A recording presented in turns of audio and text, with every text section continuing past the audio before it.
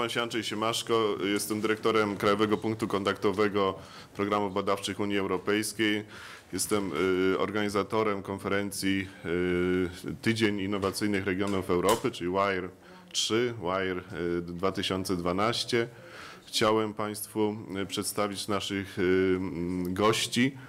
Clara de la Torre, dyrektor z Dyrektoriatu Badań i Innowacji z Komisji Europejskiej, Lambert van Nistelrooy, członek Parlamentu Europejskiego, sprawozdawca odpowiedzialny za przygotowanie funduszy strukturalnych właśnie pod kątem synergii z obszarem badań i innowacji, pani Iwona Wendel, minister, zastępca ministra w Ministerstwie Rozwoju Regionalnego w Polsce i pan marszałek Marek Sowa, marszałek województwa małopolskiego. Proszę Państwa, 2 słowa o konferencji. Więc konferencja dyskutuje najbardziej chyba teraz ważne w tym momencie zagadnienia dotyczące synergii pomiędzy funduszami strukturalnymi a programami badawczymi. Taki program badawczy najważniejszy w Unii Europejskiej jest nazwany Horyzont 2020. Ten program ma mieć 80 miliardów euro. Ale okazuje się, że po stronie funduszy strukturalnych jest teraz wyraźna decyzja, czy wyraźny kierunek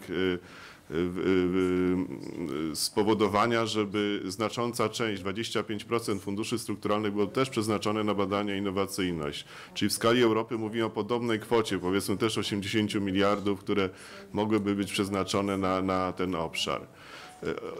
Debata tutaj ma wypracować najlepsze instrumenty, najlepsze pomysły, jak użyć tych olbrzymich funduszy właśnie dla dobra rozwoju regionów, bo mówimy w sumie o tej polityce innowacyjności realizowanej na poziomie regionów.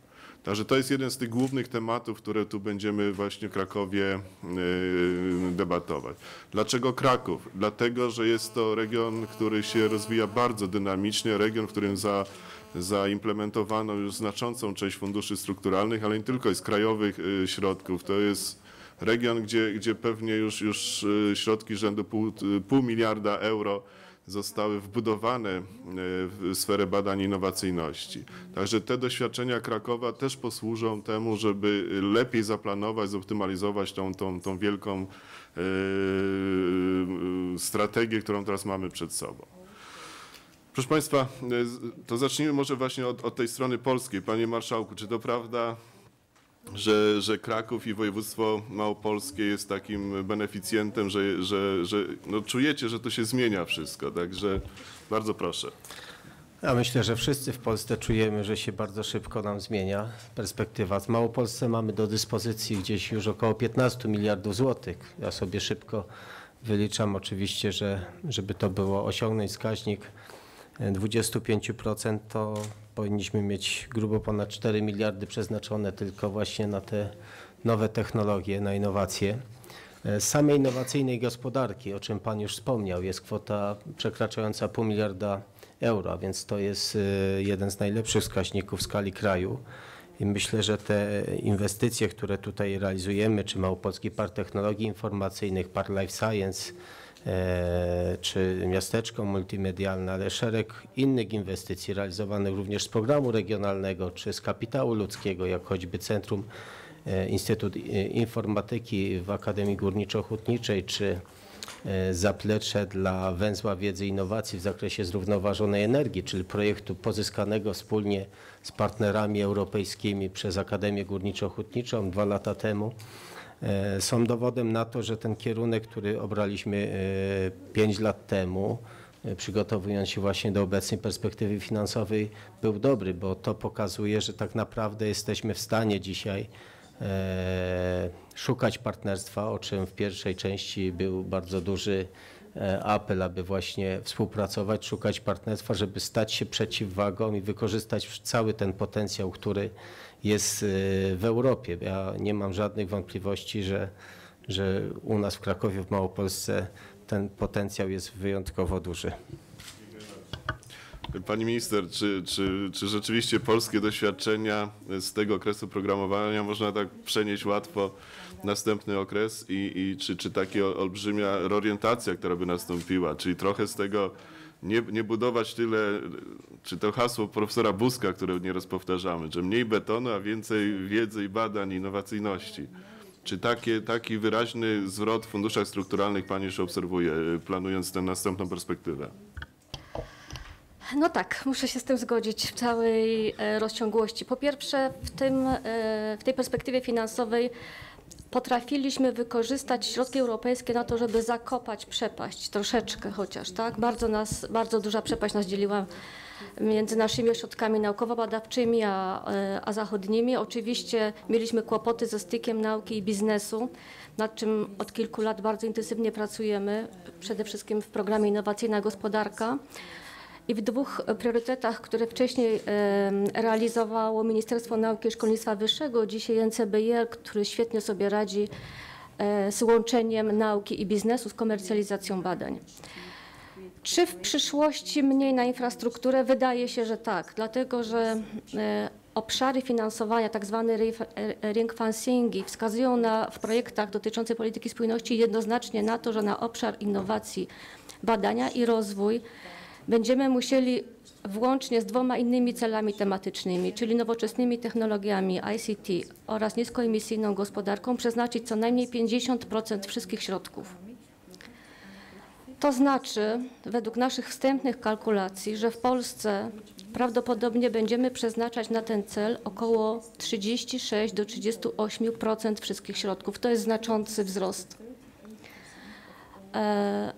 I przede wszystkim koncentrujemy je w dotychczasowych doświadczeniach, przy czym nie będziemy już lokować środków na nowe powstające, na przykład parki technologiczne, inkubatory przedsiębiorczości i tak dalej. Będziemy koncentrować je tam, gdzie one już dzisiaj były dobrze wykorzystane, w taki sposób, żeby wzrosła konkurencyjność z jednej strony nauki polskiej, a z drugiej strony polskiej gospodarki. Dziękuję bardzo.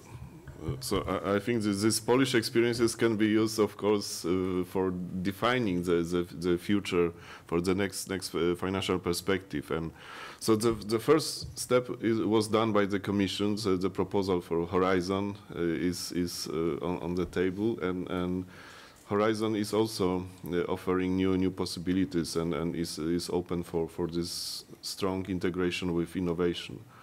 So could you, in a few words, explain this major transformation of the framework program? Thank you. Thank you, Andrei. Indeed, the Horizon 2020 is adding a new dimension in our programs, and this is why we've put together the former framework program, the former competitiveness and innovation program, and the EIT, precisely to show that education, research, innovation are all part of the same block.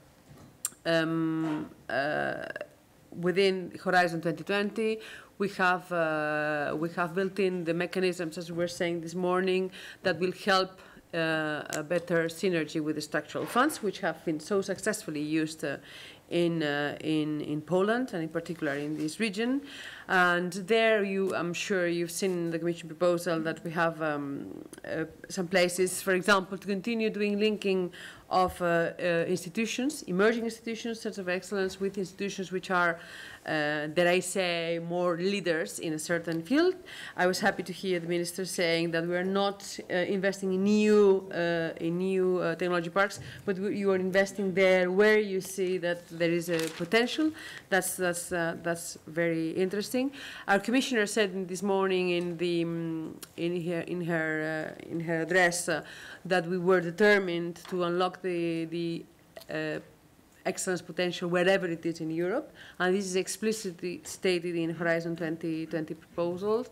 There we have the European Research Area chairs, whereby we are trying to create the good environment to attract within the academic milieu the excellence.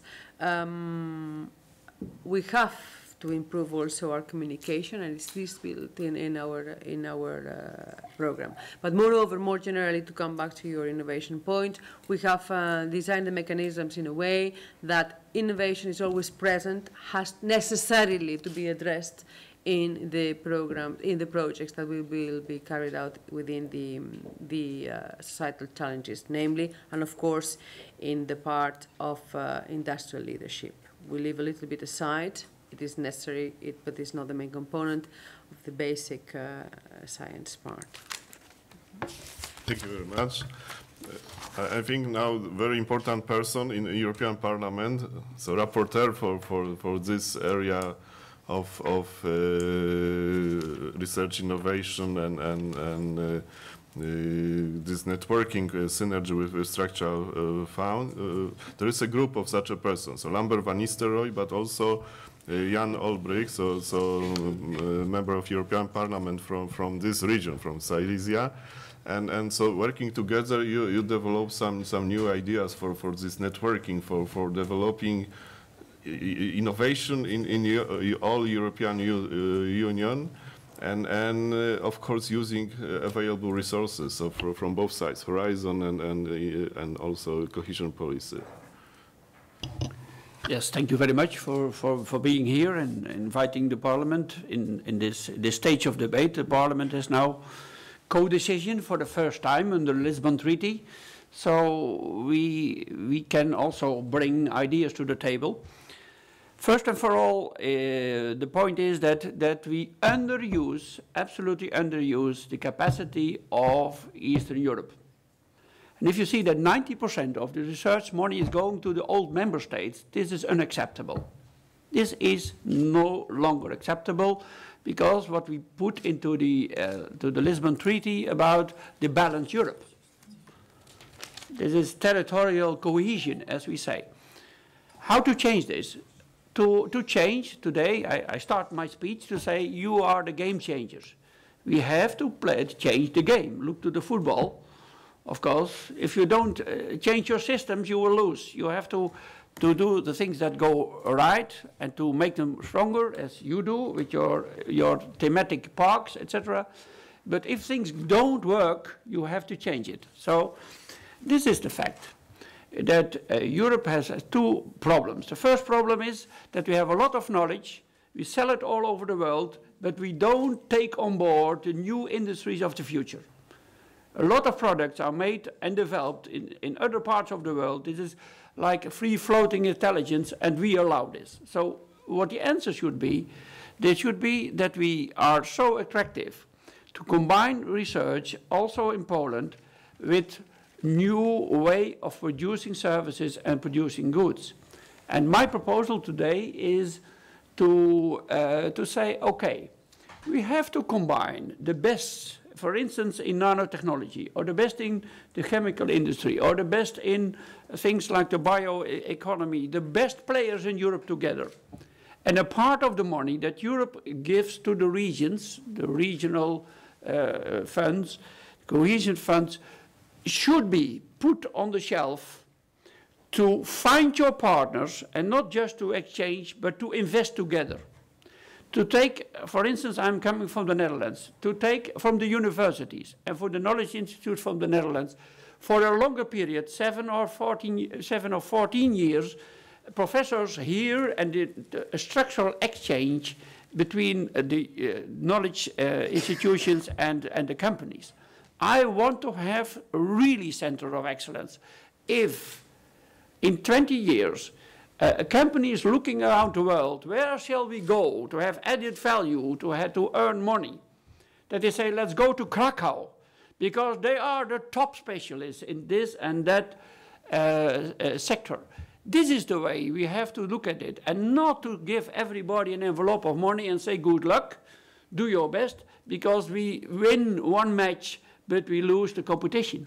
And this is the thing that we have debated in the Parliament, and together with Jan Olbrycht, coming from the Silesian region, in fact, we have put forward a couple of measures to make the European integration, the European cooperation, not as something that you like to do and going to visit some region and then come back and start your normal work.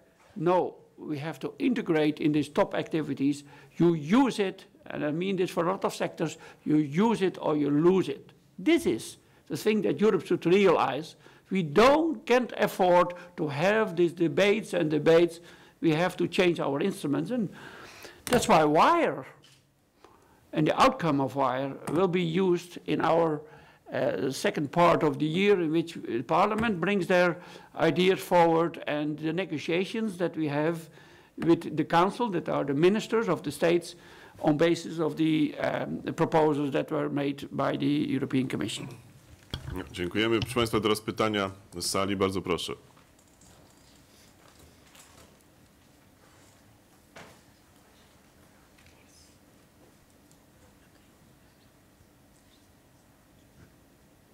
To, czyli co, nie będzie żadnego pytania? Czy Państwo wolą jakieś może jeszcze indywidualne rozmowy? Okay, so they will ask for some individual talks and to jeszcze raz, żeby podsumować, znaczy nadchodzi olbrzymia zmiana rzeczywiście w przeznaczeniu funduszy strukturalnych, także że one w angielskiej nazwie mają właśnie, że to są fundusze spójności, fundusze, które powinny zapewniać tą spójność w Unii Europejskiej. Dzisiaj one są rzeczywiście przekazywane coraz bardziej w tą sferę badań i innowacyjności, także że powinny zmienić nazwę, nie zmieniają, ale ta orientacja jest wyraźna i to oznacza, że sfera badań i rozwoju w Polsce jako największy beneficjent tych funduszy strukturalnych powinna być teraz bardzo aktywna w definiowaniu, w programowaniu tych funduszy strukturalnych. Że to jest okres bardzo wytężonej pracy, żeby te olbrzymie miliardy euro, które teraz są przekazywane w kierunku na wzmocnienie tej sfery, zostały wykorzystane w optymalny sposób. Mamy sporo dobrych doświadczeń, pewnie znalazły się też i nie takie w pełni optymalne rozwiązania, więc bazując na tych doświadczeniach spróbujmy zdefiniować przyszłość. I to, co tutaj Lambert van Nistelrooy rzucił, że mamy teraz w rękach, my jesteśmy tym najważniejszym ogniwem, żeby zdefiniować, jak tą naszą przyszłość teraz zaprogramować, zaplanować. Dziękuję bardzo i zapraszam do tych indywidualnych spotkań. Good afternoon. My name is Jacek Kuznicki, and I have a pleasure to be a moderator of this session. I would like to welcome all of you, especially the speakers and the rapporteur, and the technician support. Thank you very much. Well, there is a small change of the program. The person who should conclude will conclude, but very shortly, but will also give the presentation after me. So Stefan Weiers will have 5 minutes as a second presentation about the REGPOT. So now I would like to start. So this is a subject of our session. And what we are going to talk about are about the REGPOT funding, what is now and what it could be in the future, about success stories of centers of excellence, of those who receive the funding of the REGPOT, and about the measures of excellence, such as research and innovation. And I decided to use my 5 minutes, which will start shortly now, to present to you the story about my institute, which is called International Institute of Molecular and Cell Biology. We started our activities in 1999 with the empty building, support from the government at the amount of 400,000 euro, and a law which gave us a lot of privileges but also obligations. As you can see, the first 2 years were very difficult, but then we started to have some funding from domestic sources and from the 5th framework programs. The turning point was the status of Center of Excellence, which we received in 2003, because thanks of this type of funding, we were able to have new contacts with the EU partners, and then together with them, we successfully applied for a lot of different grants within the 6th framework program. So the total amount of money we received as a small institute was about 2.3 million euro. And it even helped us to be more successful within additional programs such as FP7, and you can see 2 of our young group leaders received recently ERC grant, European Research Council grants for junior researchers, each for 1.5 million. We also have a REGPOT, HealthProt, proteins in health and disease. And we have also additional funding. Our group leaders have additional funding, such as from Howard Hughes Medical Institute, from the Wellcome Trust, from EMBO, and so on. So we are successful in terms of money, and as you can see, the institute was able to grow in terms of budget, but also grow because of the number of people involved, number of contacts with research partners, and also in terms of the other measures of successes in research, about which I will tell you a few words later. REGPOT, which we received in 2009, allowed us to employ 14 more people. Most of them were not from Poland. And thanks of that, we published 49 papers. And more importantly, we identified partners within the health project with whom we successfully applied for additional grants, and we got additional money. So altogether, it was successful. But in terms of innovation, we were also able to get 3 patents applications. But the science is important. Even if we talk about innovations, the important thing is to have a very good basic research. And this shows the average impact factor of the publications, of the journals in which we publish. We started around 4. We finish right now, 2010, 11, 12, around 7. So it's almost twofold. That's significant. And this is a basis for innovations. In summary, the Institute now, more than 150 people, with published 458 papers, and the budgets. We started with this 0.4 million. Now it is 15-fold bigger, thanks mostly of the European Union funding, but also other foreign sources. And this number, I would like to point out, especially to politicians if they are here. This is the amount of money we spent for 12 years of activities, 41.8 million euro. With empty building, no one employed, this is the money we spent for everything: furniture, equipment, chemicals, disposables, trips, and so on and so on. For this amount of money, one can create the institute, which is now in Poland, #1 in molecular biology. At the time we got a Center of Excellence status, there were other 17 institutions getting the same status, and all of them received similar amount of money, about 300, 400 euros. There were 18 of them within the new member states, but totally they received from EC 6 million euro. And they published this amount of papers. They received 66 grants thanks of this collaboration. This shows that how much can be achieved with very little money, with the funding for Center of Excellences and with the REGPOT funding. Finally, I would like to show that we are ready not only for neurodegeneration studies, but also for Euro. Thank you very much. And now I would like you to present your presentation.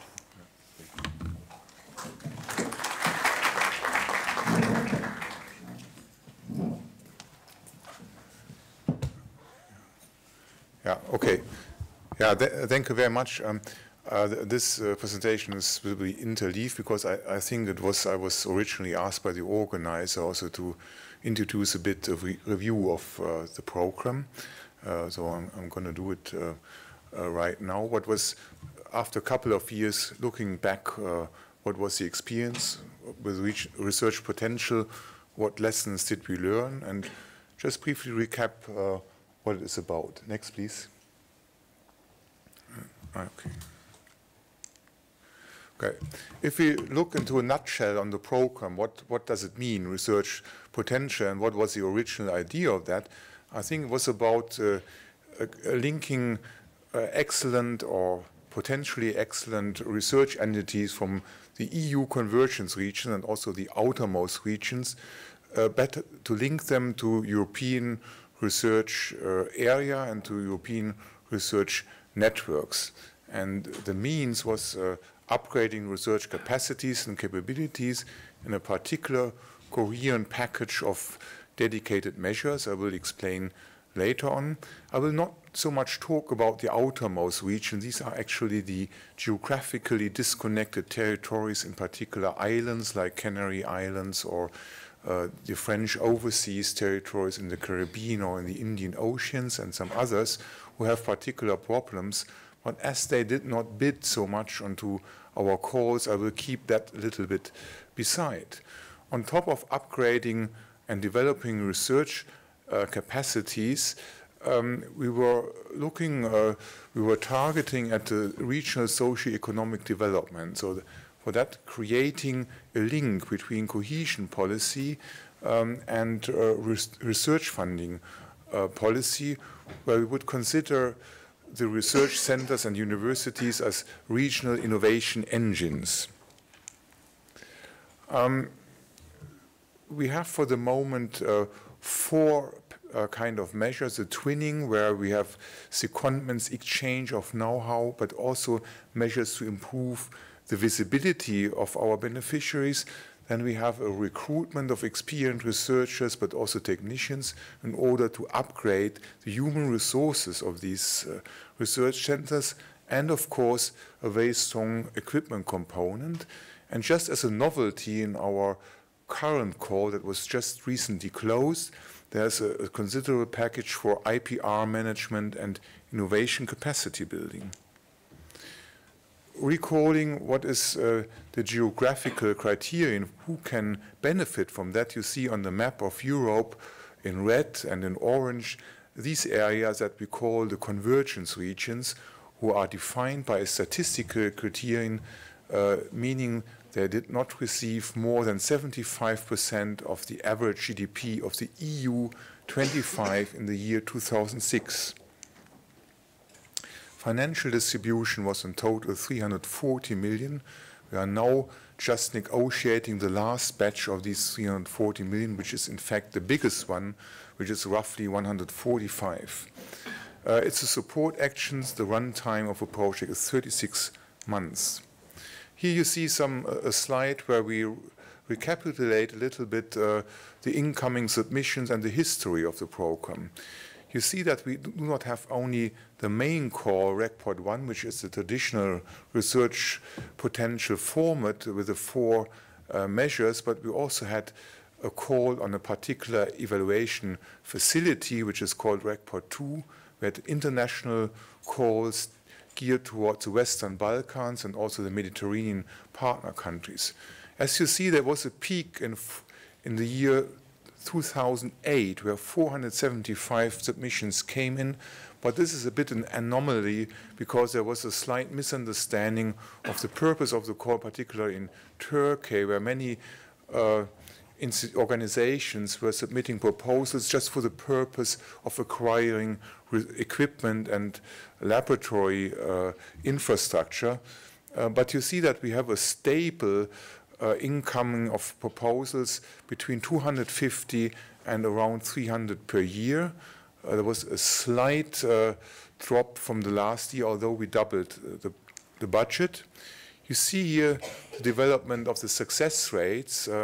There was a continuous drop of the success rates because we have, in fact, changed the condition. We upgraded the project size, and this led to a fiercer competition and therefore to a drop of the success rate, which is now increasing because we have just closed the evaluation of the call with a duplicated budget, where we will fund projects for approximately 145 million over the next 12 months.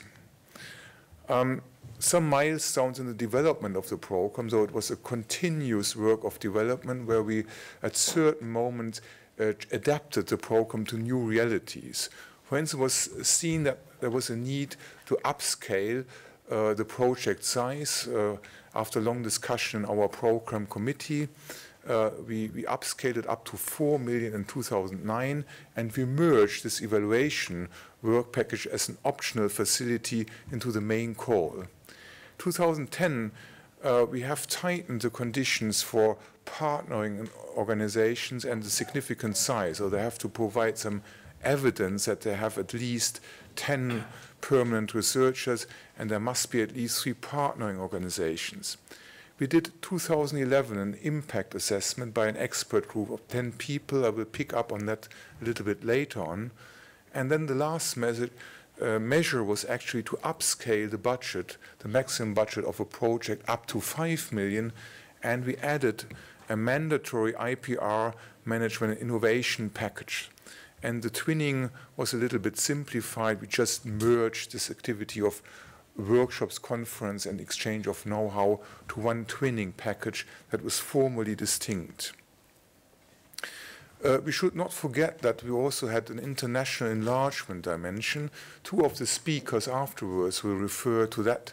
We made 2 calls to the Western Balkans in particular, which was bearing fruit, and we can see that there was really the competitiveness of the Western Balkan research communities was significantly improved by such calls. Goran will speak about that later on.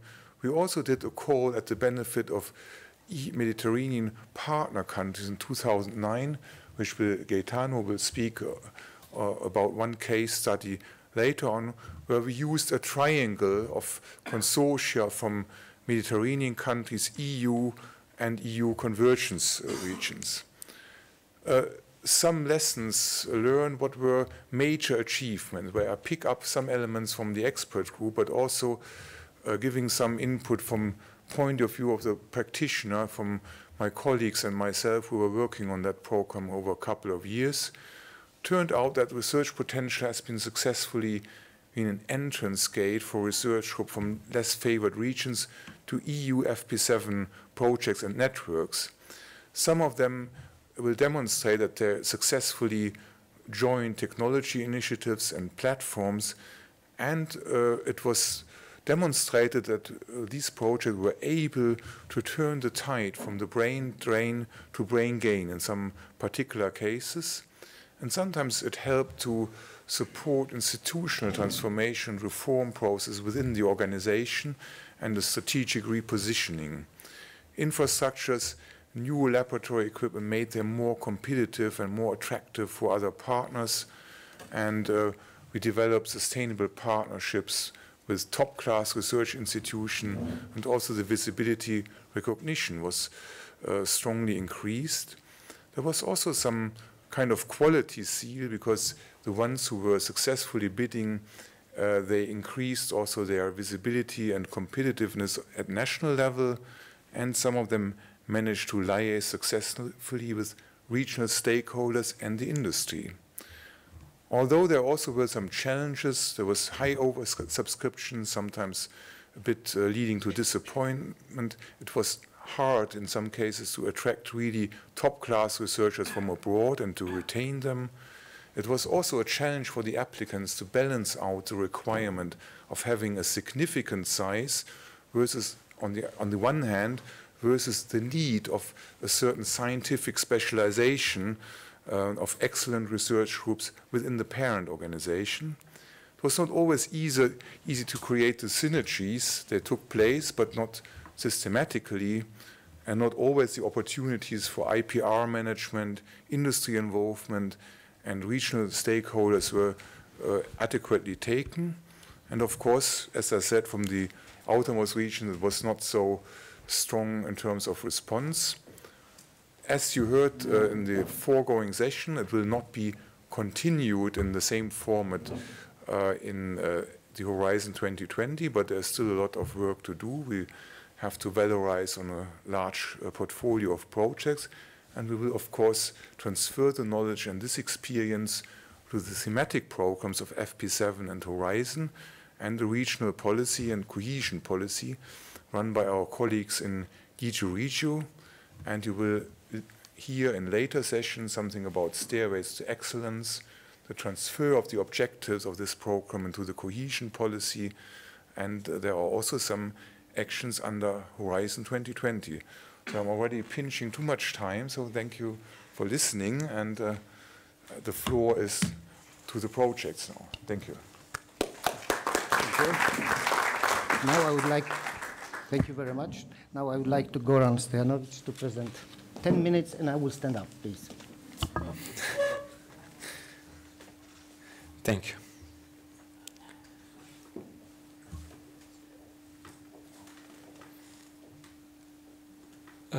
Good afternoon to everybody. I would like to present main achievements of the REGPOT project, reinforcement of the research potentials of the Faculty of Technical Sciences in the field of post-silicon electronics. The REGPOT project was intended to Western Balkan region, particularly the region of Serbia.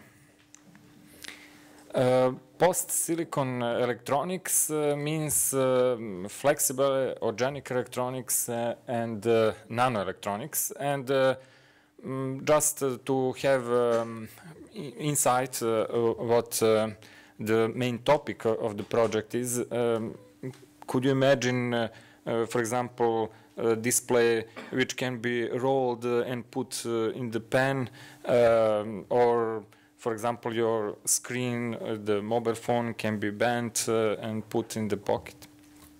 The robotic arm which have sensors around every fingers and so on. So the APOSTILLE project, this project is a key enabler for entering in this field for my group and our faculty. We had strong expertise in embedded systems, microelectronics, robotics, applied physics, but these projects enable us to be reinforced in the field of nanomaterials, flexible and organic electronics. This project is help us to achieve, to reach our vision, to have a high position among the best in EU in this field. Stimulating research potential of the Faculty of Technical Sciences by reinforcement of the human resources and the equipment infrastructure also will improve us and to be attractive region and attractive institution for new projects and in this high technology area. Objectives defined in the action plan of this project was increasing the knowledge base, skill and experience through transnational two-way secondments between our team and 6 strategic EU partners, reinforcement of the human potential through hiring, employment, free incoming experienced researchers, purchasing new research equipment, knowledge exchange through organization of 2 international workshops and 3 international conferences, and also increasing visibility of our excellence or our main results through a wide range of promotional and dissemination activities. Our networking partners are from Italy, Milan Polytechnique, Stefan Institute from Slovenia, University of Catania from Italy, Institute of Sensor and Actuator System Austria, University of Chemnitz Germany, and the company Festo from Austria. And you can see in which field they improve our skills. In which ways? Through two-way secondments. You can see here some of the names of our members, members of my team, which perform already two-way secondments towards and between our partners. And for each of these secondments, we already prepared templates, file, who sent that and that researcher, who is the new host in this institution, certificate, which activities have been performed during that visit. And all signature, mine as a coordinator, are also the supervisor within the EU institution. In addition to this, we performed up to now almost the half-life of the project, 10 short-term training visits. Our members attended 14 international conferences, and we had 3 invited lectures.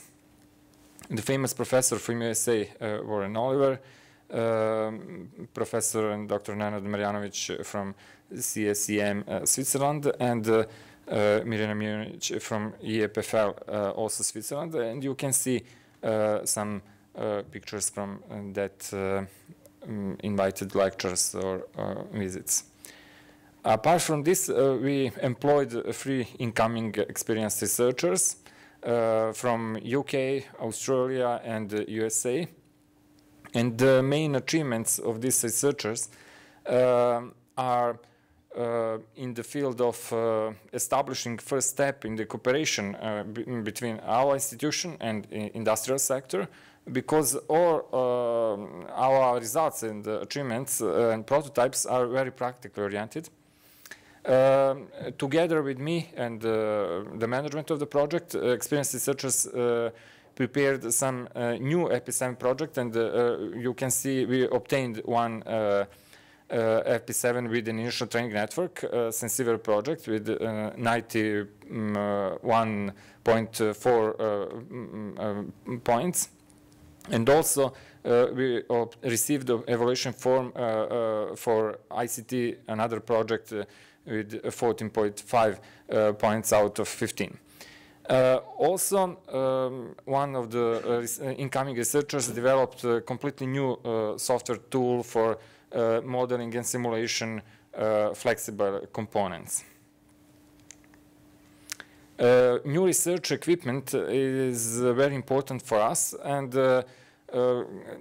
following all development cycle, we purchased high performance computer cluster for time and memory consuming simulations and modeling. After that, we should fabricate something, so we purchased new equipment, Dymatics materials deposition printer for flexible substrate like paper or foils. And after that, equipment for characterization, this is nanoidentor. That equipment helped us, and using that equipment, we fabricated these prototypes. You can see one rolled angular position sensor. After that, the second picture is antenna for new mobile phone generations, resonator, completely new platform for capacitive position sensors, inductors on foil. These prototypes and achievements have been published in 5 leading international journals, peer review, up to now, and also we prepare now 2 patents. Additionally, we organized 2 special sessions on international conferences, and almost 1 month ago, we organized one workshop in Novi Sad, printed electronics, materials, components, and applications. And you can see some photos from this event. I performed, my members performed a wide range of disseminational activities. You can see some presentation of APOSTILLE project at the PhD student meeting, processing and application in ceramics. After that, in the secondary school, with attendance more than 150 pupils, presentation of the new achievements, our new achievements in the field of organic and flexible electronics. And also every year in May in Novi Sad we organized Science of Festival of Science, and also I had a lecture devoted to the project at the Festival of Science. We made a wide range of promotional materials, and also we are proud that we are a member of Organic Electronics Association, the biggest association in this field, in the field of organic electronics in the world. The national TV station Vojvodina, which cover population around 2 million of people, broadcasted stories about the APOSTILLE project twice up to now, and that performance attract so attention in wider community. And we designed all steps towards spreading our excellence and results from the local level through the regional, I mean regional of Vojvodina, through national, Western Balkan country, and EU through established channels of our partners. And at the end, this project also initiates cooperation with the industrial sector. We already established collaboration with Vlatekom company from Belgrade in the design of flexible, passive and active RFID tags for company ICM Electronics in the field of robotics and intelligent packaging. And also with the company CD Systems from Belgrade in the field of designing and fabrication of labels and sensors for meat and perishable packaging who monitor expiring date of the food. Once again, I would like to thank organizer for excellent organization of this event. Also, project officer, Dr. Stefan Weiers, for very, very correct cooperation. And I hope we will continue in that direction. Thank you all for once again. Thank you, Goran. Now it's time for the presentation by Luis Alvarez Sestelo, please.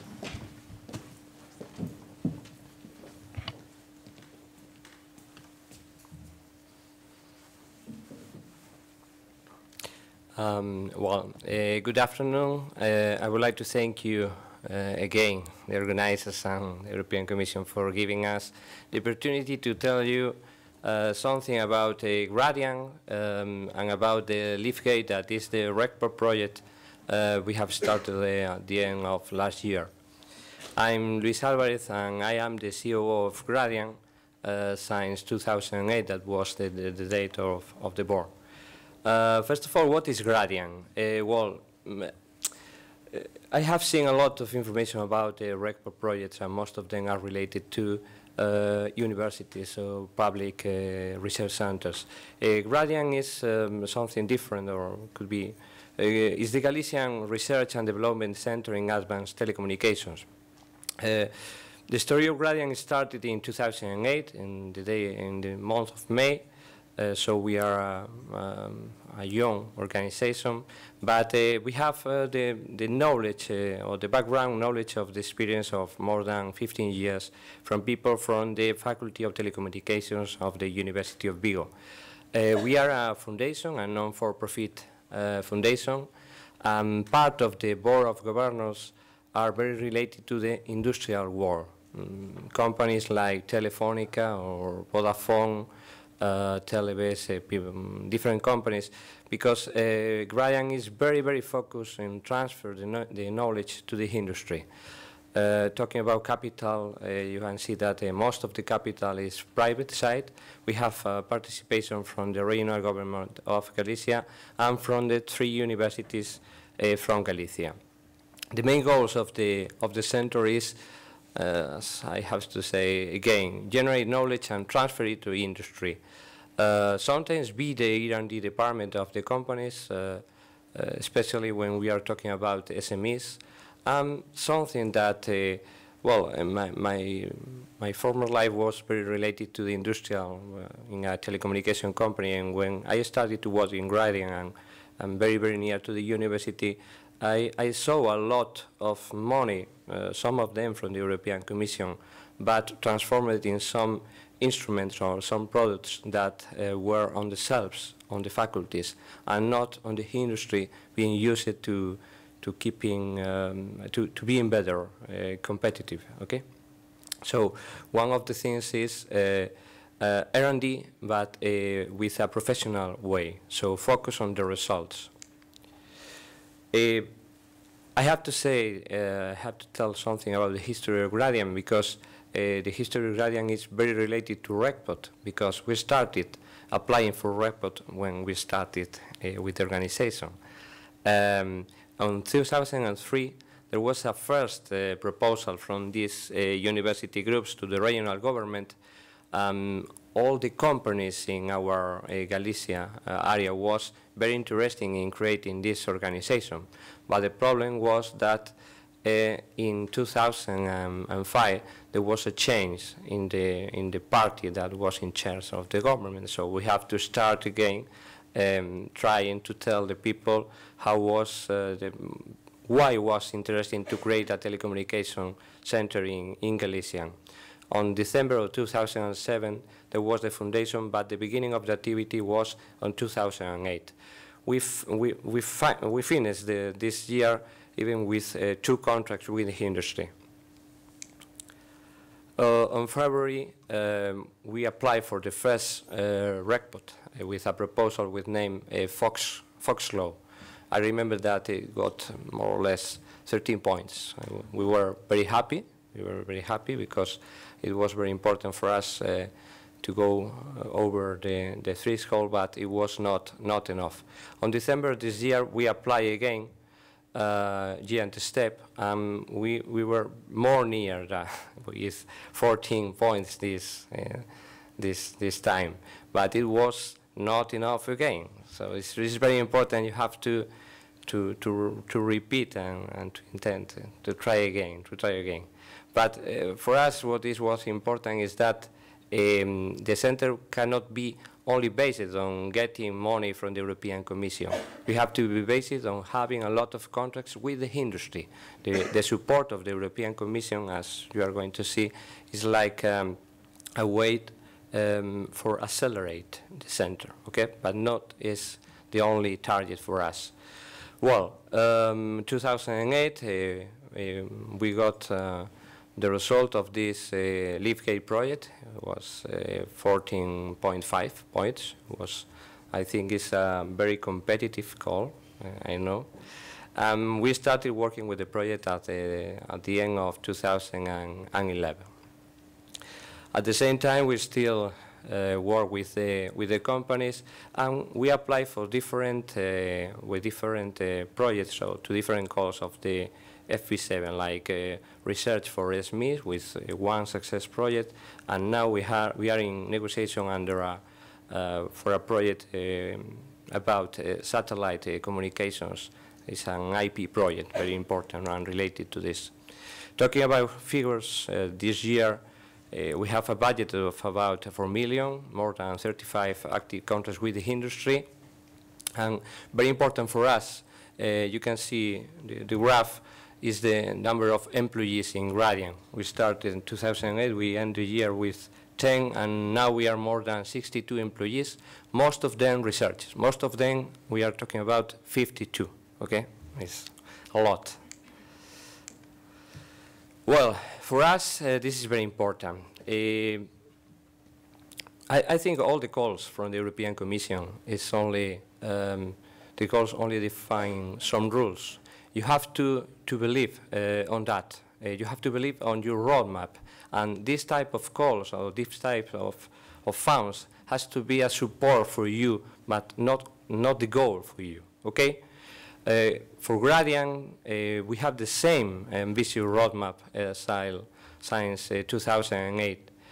So we knew where we wanted to be, and to reach where we needed will, time, effort, and resource. For us, REGPOT, as I said to you, is an accelerator. With a REGPOT, we can reach that in 10 years, but with this support, I think in 6 years we can arrive to be a center of excellence for multimedia, satellite, and processing. And very, very important, the SWOT, okay? The SWOT provides a snapshot of your center, but the SWOT is a management tool for you. It's not only for the REGPOT project. The SWOT is a tool for managing your organization. So if the SWOT of your organization is the same that you use for the call probably you are going to be near the success for that. We saw LIFTGATE, this the structure, and this is the idea of the LIFTGATE project for us, to grow in the strengths and the opportunities and less in weakness and threats. This is our action plan. You can see that the action plan is the result of applying and studying the SWOT.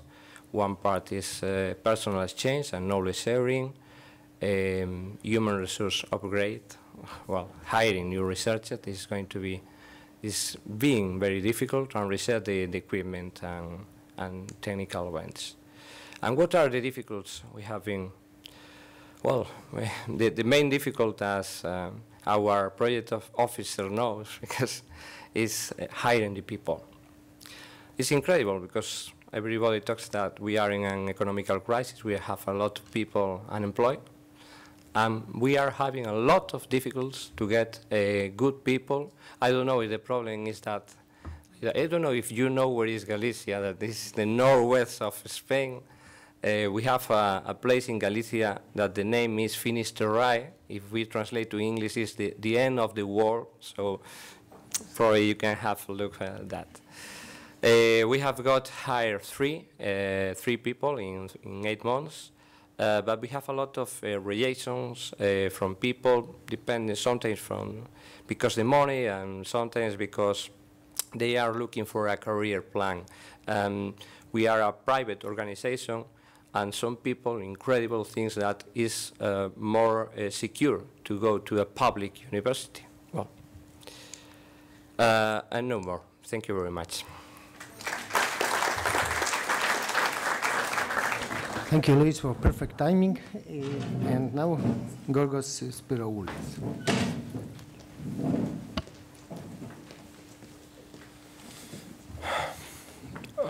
Good afternoon also from me. Thank you very much for the invitation to present our project here, REGPOT project. Actually, it's a new one. We started this year, January, so I don't have to show many results, but I can tell you what we learned also for this and where we would like to go. So this is the seed drug. This is because of UPAT. It is attributed to University of Patras due to its excellence in research in the field of structural biology and pharmacology, and it holds for the establishment of a center of excellence for structure-based drug target characterization at the area of southeastern Europe. The budget was the total budget was 3.6 million of euros, and with EC contribution through 3.2, and with unusually possibly high budget for research equipment. And this is the CDRAG website. You can learn a lot about the activities, the people who are involved, and the activities for the future activities. And here are the people involved in the consortium for CDRAG at University of Patras. They are coming from four departments of University of Patras: Department of Chemistry, Biology, and the two departments that started this initiative, Department of Medicine, Department of Pharmacy, and to have an action plan in 7 work packages. And what I would like to stress is that we got the option of ex post evaluation, because we want to know the right way to conserve this infrastructure and to proceed to the future. This is going to happen at the end of the project, so the duration of the project is 42 months. And the research for the research objectives, we designed 3 modules. As I told you, it's a project for structural biology, characterization of drug targets. So the first point is to get the target, the protein target, to be studied. So we designed the CPROT module, the C-struct module, where we intend to study the structure, and the C-farm module, where we have to see the to study the to evaluate molecules with a potential pharmacological value. And for this, we build a network, a strong network with many national partners, regional partners from our area, Bulgaria, for example, Turkey, and of course, many European centers of excellence in the West Europe. And the budget allocation that I mentioned before was mainly to the structural activities of the project. And what we wanted to get, it was a modern, unique, powerful 700 megahertz NMR instrumentation, which is actually a tool for study proteins, small molecules, and also other applications, suitable for other applications.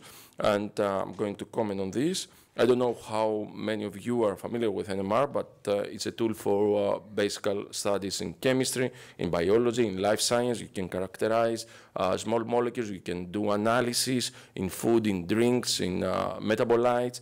You can study the structure of biomolecules, more complex molecules. You can drive your biotechnology efforts to prepare engineered molecules for pharmaceutical applications. And of course, you can study protein-protein interaction, protein-drug interaction into the cell. This is something new that comes up the last few years. And of course, as I told you, it is a tool in an emerging field of molecular resonance diagnostics. You can do metabolomic studies. You can study the metabolic profiler of an individual, and I would like to stress a project that is going on around Europe to study born errors of metabolism of newborns. So you can see the complexity level. You can start from small molecules to more complex molecules, and you can reach the information up to organism level. In our efforts, because we also tried for several years to achieve this, would like to convince the European Union that University of Patras is ready to accept and to exploit such kind of huge investment. And our efforts were based in a small equipment, you can see here, which is completely inadequate for large molecules like proteins. But the difference in cost with a modern high-field instrument is rather high. This is the anticipated 700 megahertz, is a high-field instrument, and as I told you, the difference in cost is huge because the material of the magnets are more expensive, and what you can get is the sensitivity enhancement that you have with such kind of instrument, and if you get some special equipment to this instrument, you can have also more than 10 times sensitivity to study small molecules or molecules that are not easy to be prepared or to be isolated. Of course, you have a net effect of lowering the acquisition time for the data that you want to select. And I'm stressing here the sensitivity enhancement due to the innovative cryoprobe that appeared something like 10 years ago. And you can have, you call the special mechanic and electronic part of the instrumentation, so you decrease the noise, you increase the signal, and you have better results in your application. You also, we also have been offered an auto sampler that makes the instrument amenable to industrial stakeholders, and of course we have to take care of money this period, so we have liquid nitrogen liquefier that makes the time for the life for liquid nitrogen up to 300 days. Usually you need a refill every 1 or 2 weeks. Our target was to have something new, something powerful to do our research, but also we had a vision. We had a vision because at the area you can see of Southern Eastern Europe, there was a gap in NMR instrumentation, and many people were interested to have something better. And you can see that in East Europe there were 3 instruments like this. So we would like to fill this gap.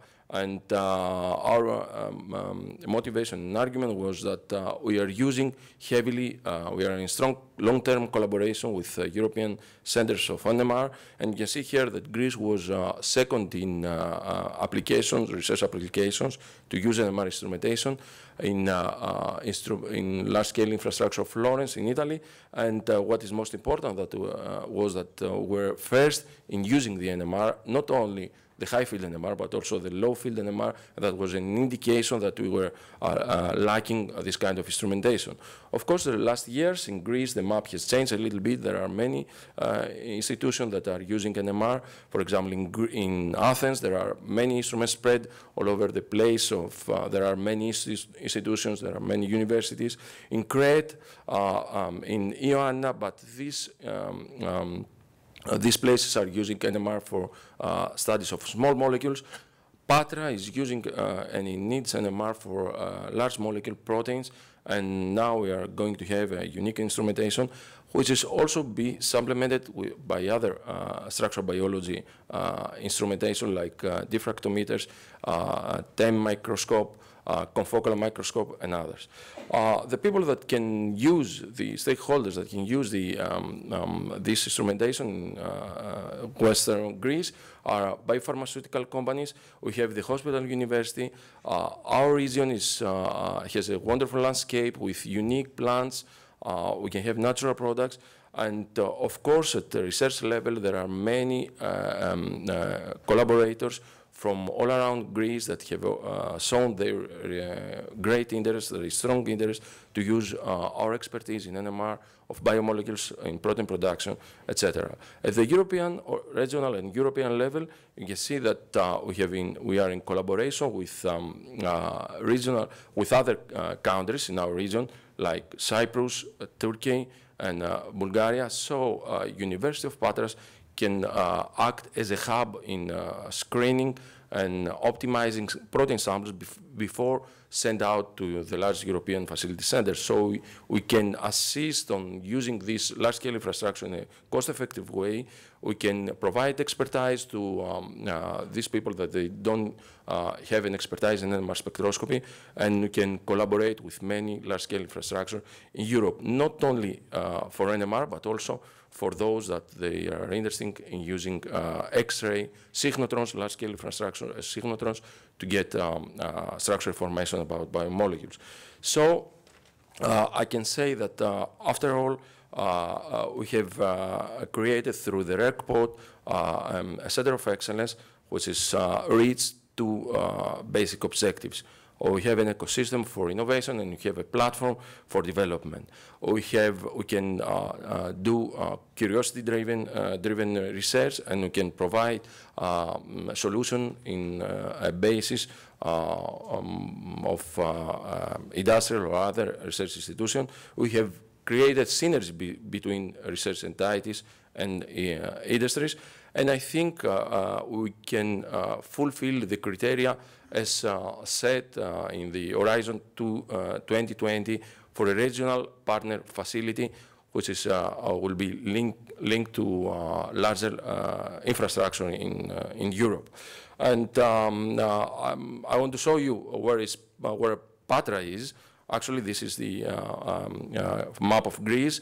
Patra is the capital of Peloponnese, a region in Greece. And if you look closer, Patra has got an amazing cultural environment because it's close to historical places. In a radius of 100 kilometers, you can see Olympia, you can see famous place of Delphi, you can see Mycenae, Epidavrus, and in 200 kilometers is Athens with the airport. And of course, it's a way, the seaway to Italy and to West Europe. You are, of course, all invited to collaborate and to visit Patras and Greece, and thank you for your attention. Thank you very much. Thank you. And now, Gaetano Squadrito, please.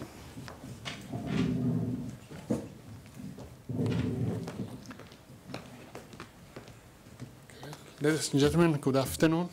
For me, it's an honor to be here to illustrate to you our project, ETRERA, that is an example of Mediterranean partner countries' collaboration of the European centers.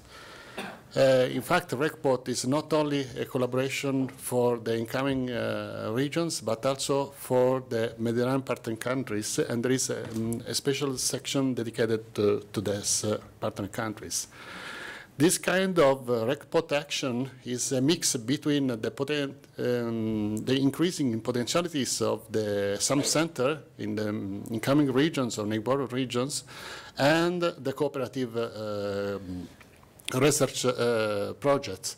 In fact, in this case, there are involved as actors some center of excellence from Europe and some center of excellence from Mediterranean partner countries that have a very good possibility to develop its own research. In our case, the center that is targeted is the CRTN that is present in Boris Idria, close to Tunis, is a center that develops its activity in the field of renewable energies in Tunisia. The consortium is formed by Polytech Nantes, that is the engineering school of Nantes, my institute in Messina that work on renewable energy, hydrogen and fuel cells since 1980, and Innovabic from Europe. Innovabic is a business innovation center and work especially in the field of collaboration between Mediterranean partner countries and the Sicily institution. And the target center, as I say, is CRTN that have very good potentialities, but have a kind of research that is mainly academic. This means that although the center is inserted in a technopole, its research is not addressed to the industry, is not addressed to the transfer of the research to the industry, but is essentially a research that have a link with the local university and is managed by a university just for the formation of new students, new research, not for the transfer to the industries. And this is the main problem of this center. In our project, we have as target the enhancement of the capacities of this center. Now, one of the questions that many people posed to me in the past is why some excellent center of Europe must collaborate, must enhance the activity of a Mediterranean partner country center that could be in the future also a competitor for project or also for our industries. The answer is that if we like to have collaboration from Mediterranean partner country, especially for the energy supply in the future, all of you, I think, know the Desert Tech project that have as the aims to carry in Europe energy that is produced in the north of Africa by renewable energy. We have to supply them also the technology, also the knowledge to manage these new technologies. So, our dream is really to create a long-term collaboration between our centers before and also other centers of Europe with Mediterranean partner countries to reinforce the European Mediterranean partner country research collaboration. So this is the main activity that we like to do in long time and is not close to the project time. What we could gain for us in Europe, the advantage is essentially the visibility at the international level and the possibility to construct new research opportunities for our centers. Why don't go? Okay. I just highlight the results, but between the results, I selected the results that are linked to some difficulties along the project development, because I like to highlight what we have learned along our project. The main results for us is the training for more than 20 researchers in CRTN. This training was not planned at the start of the project. At the start of the project, we planned only the hiring and preparation of 4 or 5 people, no more. During the time, we said that we have looked at the possibility to increase the number of people involved in the project. Now we have about 40 people that was involved in the project by entering and exiting from the project along the time. Between them, 20 researchers was formed between researcher and engineer, but we has also some problems because some of these people, after the formation, leave the project, leave also the CRTN to have, because it had some very good proposal from the private industry in Tunisia and out of Tunisia for a very interesting working position. This was a loss for the project, but was an advantage for Tunisia. So I don't know what is the balance, if the balance is more in positive for the project or for the government of Tunisia. The second result was the increase of our network in Tunisia, because two of the people that we prepared and selected during the project now are associated professors at SUS and Carthage University. These people maintained its link with our project, and today have a very important part in our project, are also in the organization of the conference. And this will allow us to have a network in Tunisia that now is not limited to CRTN, but also inserted SUS University and Carthage University, and will give us the success of the sustainability of our project. Because this professor now started the research in hydrogen and fuel cell, also in the SUS Carthage University, and collaborate with CRTN. So in the future, we will be sure that this activity will be promoted and increased along the time. The other results that we obtained with high difficulties is the realization of new labs for fuel cell studies. We started with void rooms, 3 void rooms, and now we have 3 labs where the people work. But we had a lot of problems with the administrative rules of Tunisia about the management of the instrumentation, and also some kind of consumables coming from foreign countries, especially from USA, Canada, and Japan.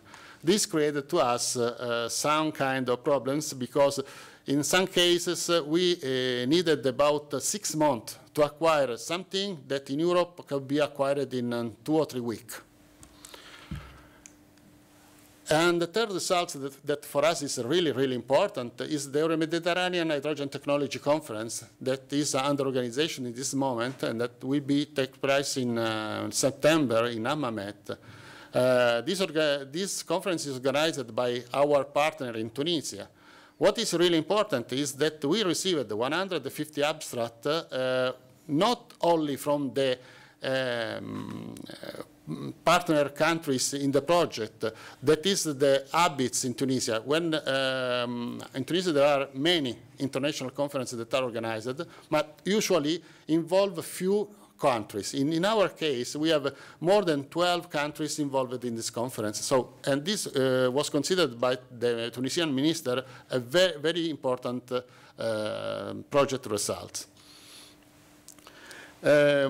Moreover, we had some other results, but I invite you to look at our website and to the poster that is placed in the conference in the main room for coffee break, to have more information about our results. What I prefer to highlight are the problems and the lessons that we learned about this kind of project.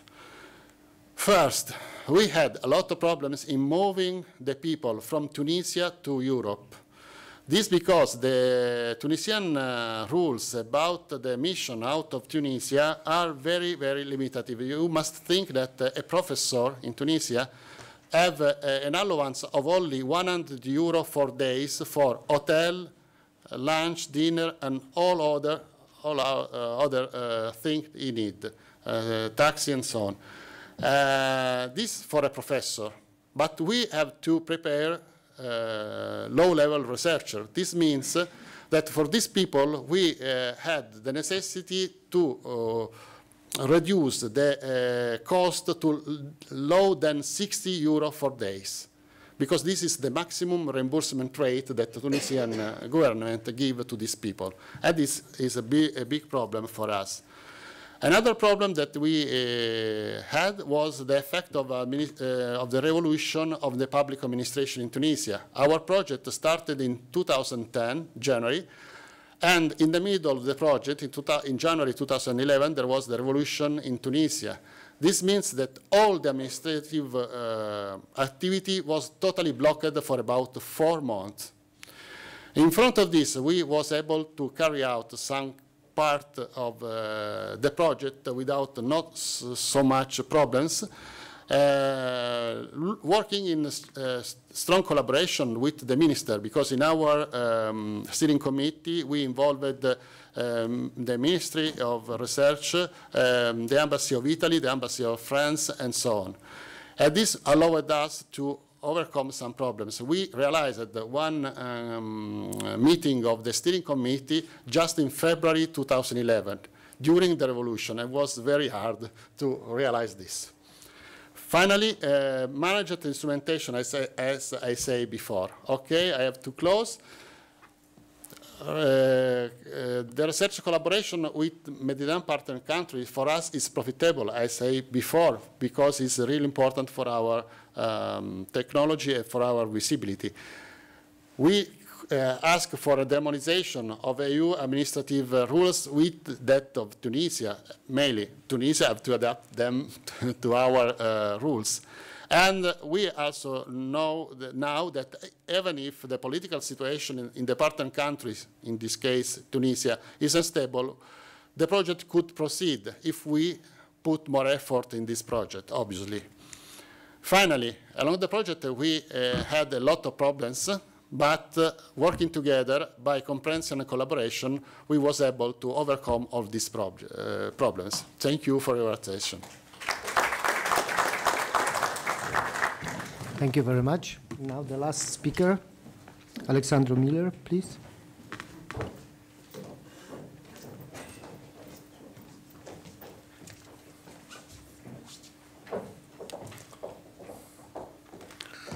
Thank you for inviting me to give a presentation of one REGPOT project which was winning in the first call of this nice initiative of the European Commission. The project MIMOMENS won in 2007. It started in 1st of May Day 2008 and finished successfully 1 year ago, April 2011. And the coordinator of the session, Dr. Stefan Weiers, was the project officer. I will skip some slides because I was prepared for a little longer presentation. So, especially about the history, I will skip the slides. These are the main objectives of the project. As you know, the 5 necessary measures which have to be developed, know-how and experience exchange, recruitment, development and upgrade of equipment, workshop organizing and dissemination and promotional activities are the main work mechanisms of the REGPOT call, and they have, the effect has to be the increase of the visibility of the partner. This is the scheme of the Center of Excellence, and in our case, 2 laboratories from IMT Bucharest, Institute for Microtechnology Bucharest, the microwave laboratory with a nice European history, and the microphotonics laboratory have joined their efforts to create the consortium which had to solve the problems to become a center of excellence in these topics. These are the scientific objective to be supported by this REGPOT project. 3 objectives are very new topics regarding microwave and millimeter wave. The other 2 topics are connected with development of optical MEMS devices. And I will finally present you also some very interesting and state-of-the-art results we have obtained with the support of this project. Here there will be 2 slides about our history. The microwave laboratory was involved, has developed the first European results in membrane-supported circuits, a solution to develop millimeter wave circuits, passive circuit elements with low losses. It was the only solution, at least the technical solution. First results have been obtained in the United States. In Europe, we have obtained the first results a few months before the other two partners, which are listed below in Europe. And we have been very courageous. We have proposed as coordinator an European project. Here you have the partners. And we have been for a long time, IMT Bucharest, we have been the first Eastern European country, and for a long time the only Eastern European country which has coordinated an IST project. This was a MEMS-WAVE project which was nominated in 2002 for the Descartes Prize of the European Union. Here there are some of state-of-the-art results obtained in collaboration with one of the twinning partners, Force Heraklion. And it has also continuation, this project, in the MEMS-WAVE workshop, which is continuing, was first time organized by our project, and it's continued also this year. The cluster meeting in RF of the EU will take place together with the MEMS-WAVE workshop at the 12th edition. Then we have been involved in other European projects with other very nice results. And let's go to the main objectives of the MIMOMENS projects and how we have developed them. First of all, the exchange of know-how and experience with the twinning partners. In this case, the two twinning partners have been LAS CNRS Toulouse, with a very nice experience in silicon-based RF millimeter wave and microsystems, and Force Heraklion. With both of them, we had strongly cooperation also before, but non-officialized. And at the first call, this it was not imposed. It was imposed only one twinning partner. We have proposed two. Of course, we have developed during the project also cooperation with other partners. Here we have some state-of-the-art results obtained together with these partners in the topic of acoustic device based on gallium nitride micromachining. We have obtained the first F-bar structures, and then we have obtained F-bar structures, an acoustic device working up to 6.3 gigs, working at 6.3 gigs, and it's the first on gallium nitride, published in Electron Device Letter, the top journal in electron devices, in 2009, with the support of this project. Let's say work together was supported by the REGPOT project. And then we have developed SO devices working at 5 gigs, also state-of-the-art results published in the same electron device letters, which is a top journal in the electronic devices. And these results will be used in a project we won after. These are other very nice results published and state-of-the-art results obtained together with LAS Toulouse and again with Force Heraklion, a very nice center in gallium arsenide technology. I still have a few minutes. Also have developed a gallium nitride-based MSM photodetector on a membrane in cooperation, which is also a nice result, published. It was submitted during the life of the project and published later, which is also a top result. And let's go to the other results of the project. Here are the results obtained in microphotonics. I'm an expert in the other topic, so I will not insist about them. Another very important objective of this project was to hire high educated personnel.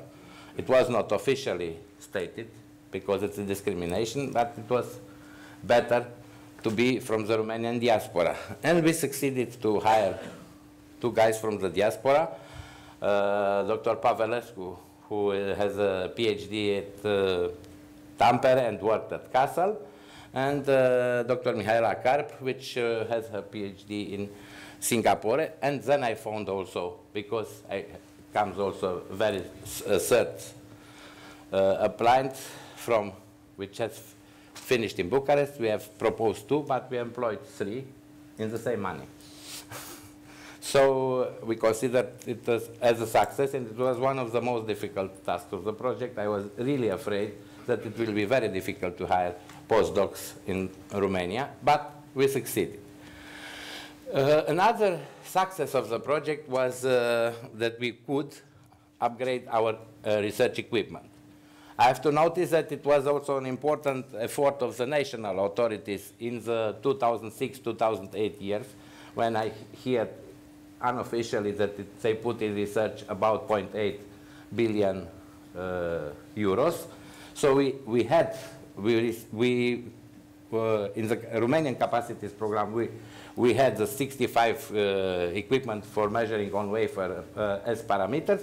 So with the REGPOT project, we upgraded it to 110 gigahertz, which is now, I think, our lab is in a very good position. Also, we bought frequency synthesizer and spectrum analyzer up to 110 gigahertz with REGPOT money and Romanian money. And this was a nice, our laboratory is now a real excellent laboratory microwave. The top is 220 now, understand? And here is the equipment we have procured, photos of the equipment. Here are the dissemination axons, 3 workshops, 1 strategic workshop with many invited people, which had as the topic the development of RF MEMS technology. Here are the scientific results. I think that for a group for 17 people, I think 11 ISI papers in high-ranked journals and 25 conference papers. It's a very nice results. Here are the stages, which have been very cheap, 38 total stages from abroad to Romania, 83 from Romania abroad, but here it's included also the work to common FP7 project. A common laboratory, okay, which was with the 2 partners. I think the most important result, and this will ensure the continuity and ensure the continuity of the MIMOMENS Center, is our very strong activity in participating to RIGHT project. We had 20 submissions and 6 winning projects. The most important have been 2 IPs which started 6 months, 7 months ago, Smart Power and Nanotech, coordinated by an industrial partner, Thales TRT, and with very interesting partners. And here, our target in Smart Power, for instance, is to develop these SAW devices at 5 gigs to make them as nice temperature sensors. There are 2 ERANET proposals and 2 ENIAC proposals which we won, let's say, with the support in writing them, in doing the work together of this MIMOMENS project. Here are the funds which we have used in this project. As you can see, exactly 50%, the maximum percentage which have been allowed have been used for equipment upgrading, and I think it is one of the good points. The conclusions, in my opinion, this project was a real success and makes us, let's say for the first time in the history of our lab, to can survive now without national money. We don't want this, but thank you for your attention.